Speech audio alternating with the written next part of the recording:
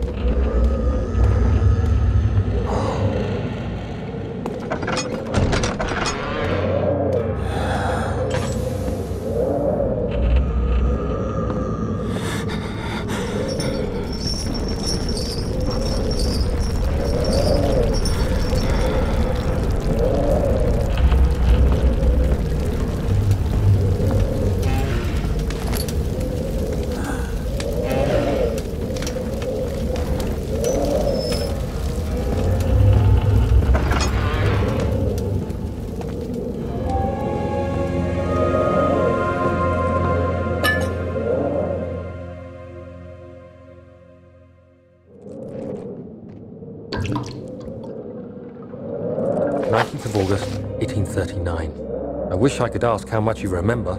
I don't know if there will be anything left after I consume this drink. Don't be afraid, Daniel. I can't tell you why, but know this.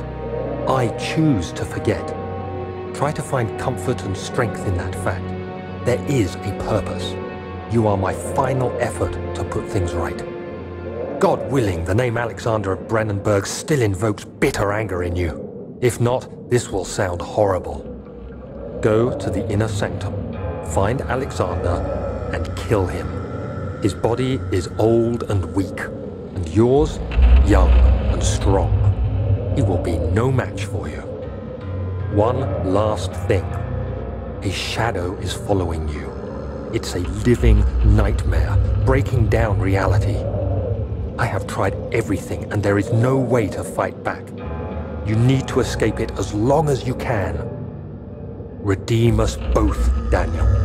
Descend into the darkness where Alexander waits and murder him. Your former self, Daniel.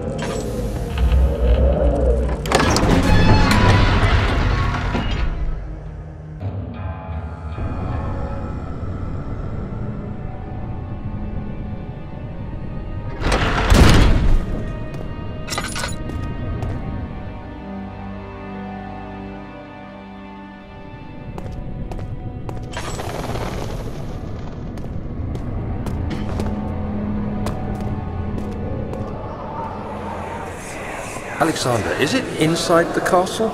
In a manner of speaking. Come, bring the lamp. You've been to the refinery, have you not? I don't believe I have. Is it connected to the... what did you call it? The inner sanctum. My most precious chamber, Daniel. And it lies well beyond the refinery. In fact, it lies beneath the very stone of Brennenburg.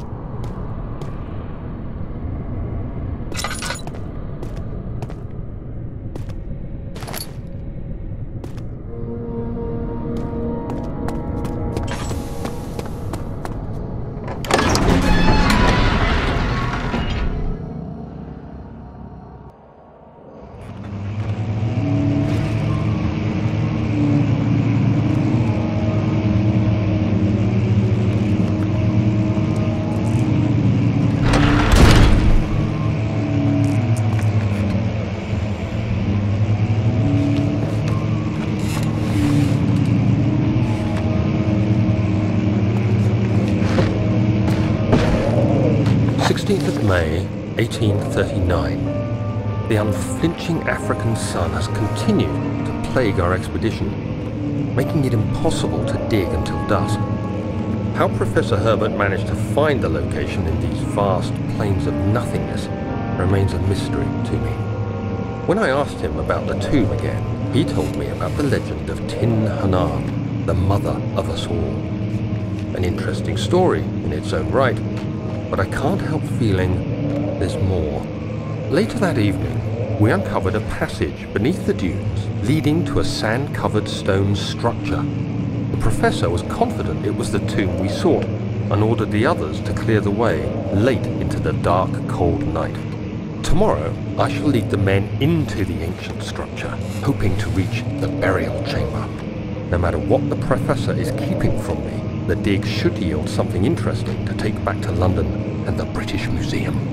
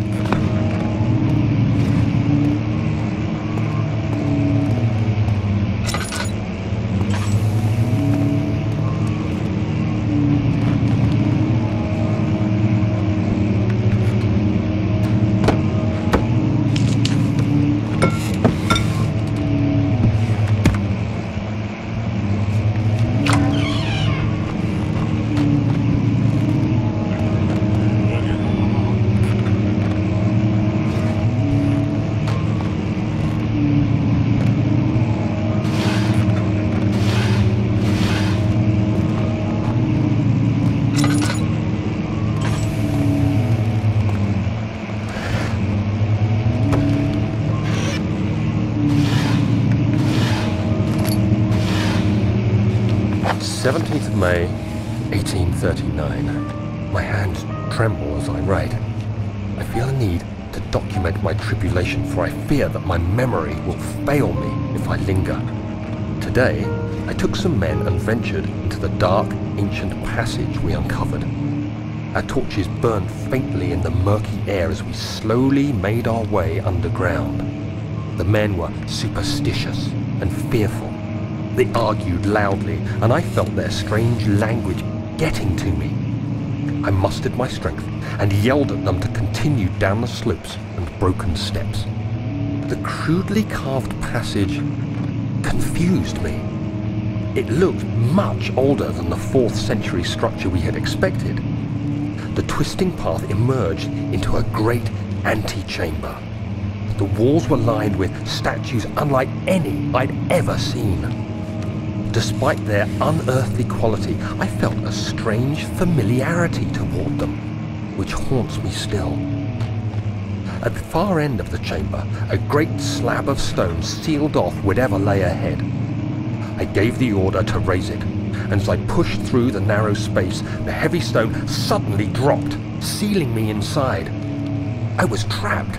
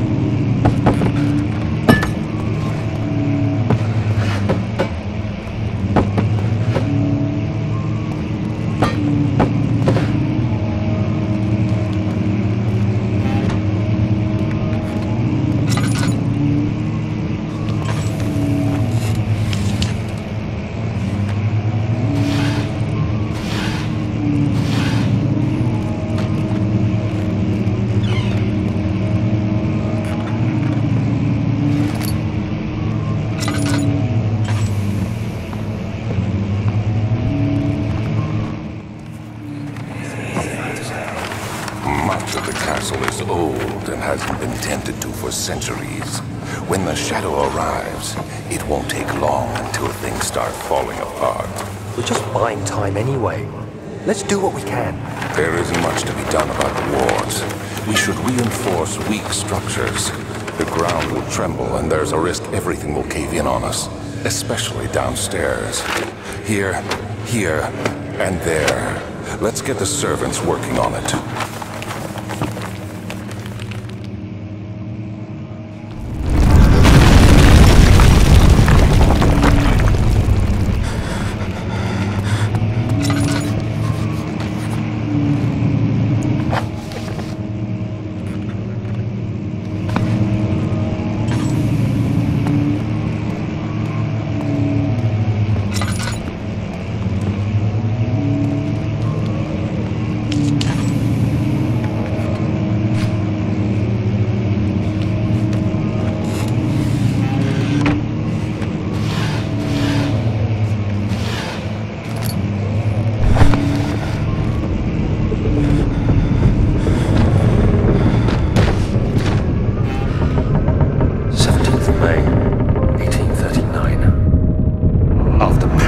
Unforgiving stone wall for what seemed like an eternity, I realized it was hopeless. I was trapped.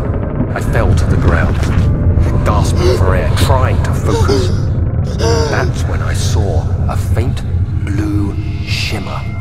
My weakened body was heavy to carry, but I managed to push myself toward the enchanting light.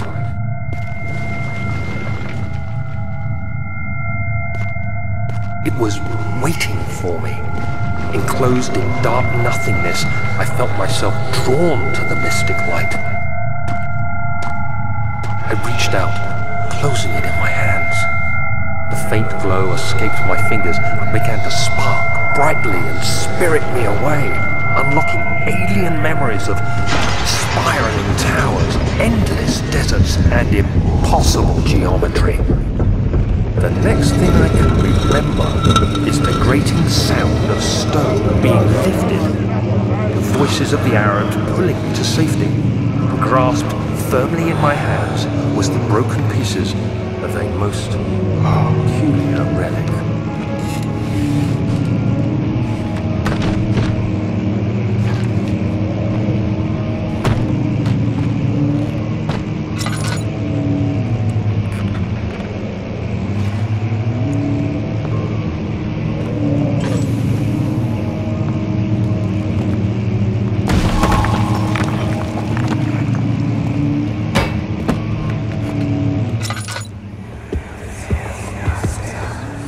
You have to be swift when you activate the first one. You hear that? If it stops, you start over. Isn't all this a bit excessive? You can never be too careful, Daniel.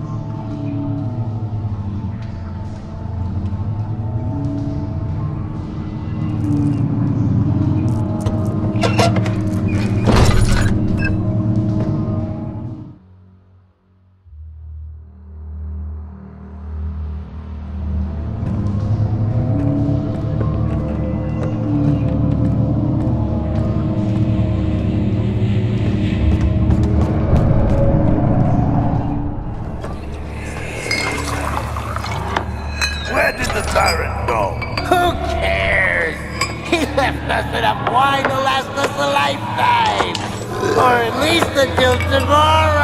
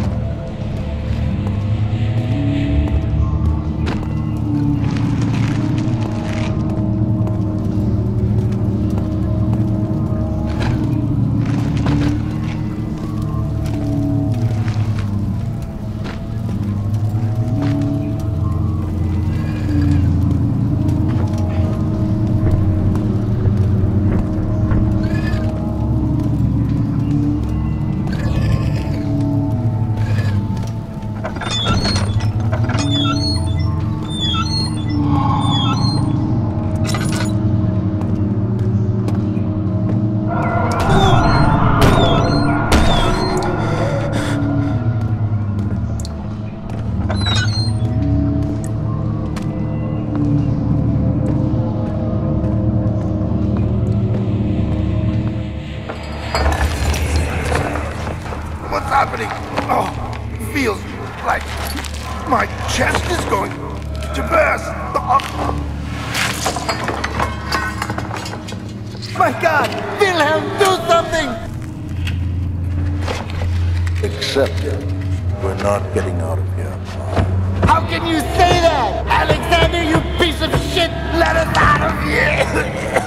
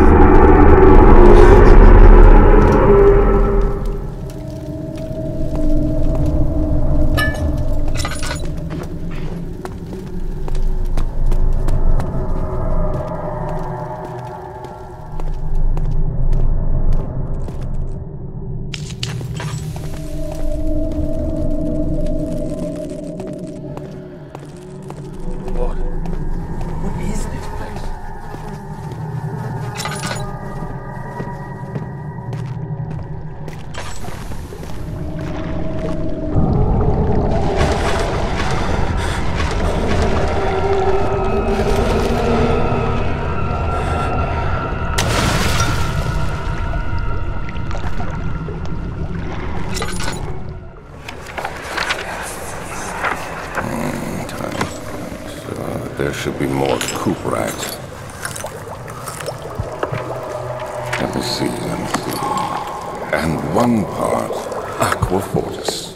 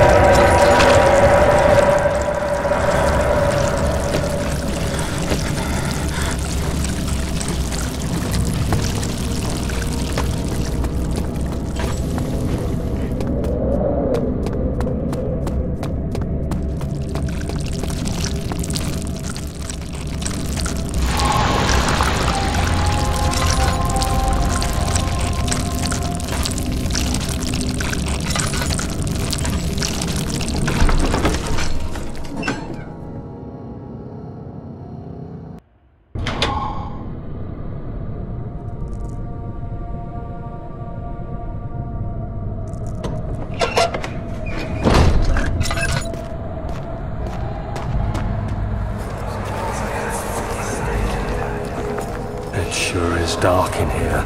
Yes, and there's a good reason for it. But you can light the lamp now if you wish. What's the reason?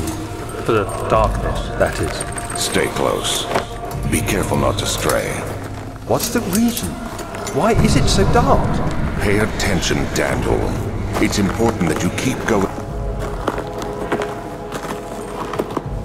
straight and make sure not to stray.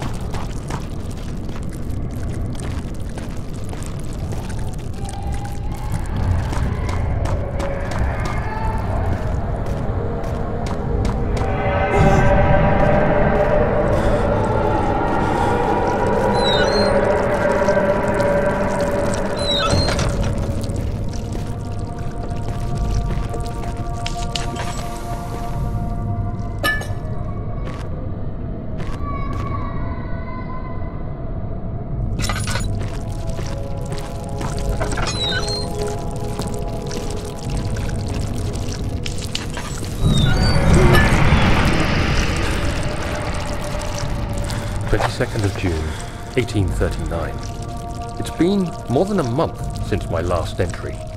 After the event inside the underground chamber in Algeria, Professor Herbert insisted I return to England. He said he didn't want to risk forfeiting the entire expedition lest I took a turn for the worse. An excessive decision, in retrospect. But I'm glad it turned out that way. I found my journal this morning in the haphazard collection of things brought home from Africa. Next to it lay the broken stone orb wrapped in cloth. I tried to assemble it, but couldn't. The pieces wouldn't fit together, as if they weren't from the same object. Could I have imagined it all? Was there ever a complete orb?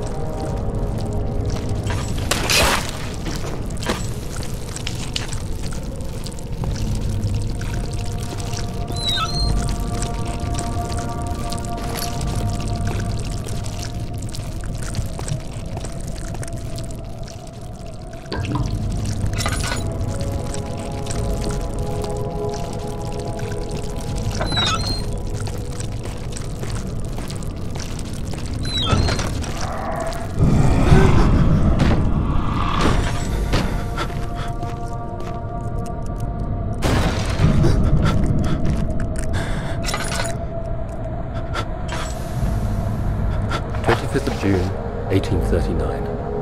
I feel the need to continue this journal, even though it was intended for my journey to Africa. This must be something very important. I just know it.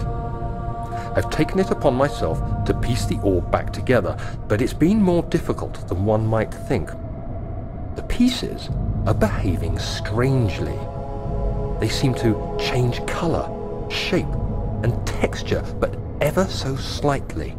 Yesterday, I took careful measurements and notated any significant markings. Today, I confirmed my suspicions. They were changing. I was terrified and rushed off to see the finest geologist in London, Sir William Smith. I approached the subject with care and we discussed how rocks change form. He told me about the nature of glass, how it eventually collapses on itself, like ice slowly melting over the course of centuries. Smith eased my mind a bit, but I can't escape the feeling that these shards have otherworldly properties.